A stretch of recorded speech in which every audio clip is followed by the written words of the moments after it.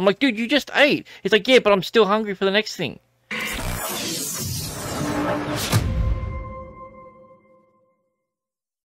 My favourite part was finding out that Rhino has a parasite that lives in his stomach that needs to be fed 24/7 because this bastard was the skinniest one out of all of us. He has no ass, and he did not stop eating. He finished eating a Big Mac because he's a retard and ate those things and went, man, I'm so fucking hungry. I'm like, dude, you just ate. He's like, yeah, but I'm still hungry for the next thing. And that was a continual cycle over and over again. I had to eat enough food for the two of us because he wouldn't eat a fucking thing. Dude, Dude, I had food poisoning. I couldn't do anything. I was good at leaving food. What do you mean? You were the hoarder of food. I wanted to make sure.